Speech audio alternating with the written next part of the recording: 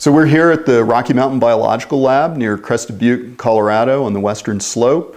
I'm a field botanist and pollination biologist, so I'm mostly out in the field, but I'm also the curator of the herbarium here at RMBL, as well as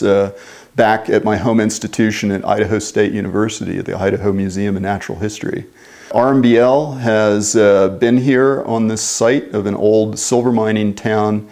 since the late 1920s, and we have a long history of research in plant ecology, plant pollination biology, and an integral part of that has been the collecting of specimens to document the distribution and abundance of the plants in our area, and that now serves as an important historical record of changes in our environment surrounding the lab over that almost 90-year history. The herbarium collection, and here at RMBL we have about 5,000 specimens representing the vegetation in our area. Sometimes people think of that, well, it's a collection of dead plants, and don't associate that with all the field work and the laboratory work that goes into finding, collecting, preparing, and databasing this information. And so this collection is really an integral part of the field work that I do here at the Rocky Mountain Biological Lab. And as part of that, any time that I am in the field, I am looking for representatives, distribution of plants in this area to add to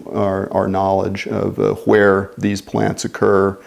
and be able to compare that to past records. So I'm an avid mountain climber, and there's a lot of big peaks around here, and that happens to be my favorite environment. And so pretty much every week I will be on a different peak in the area, not only to get on top, but also to see what plants are there, collecting some specimens, bring back to the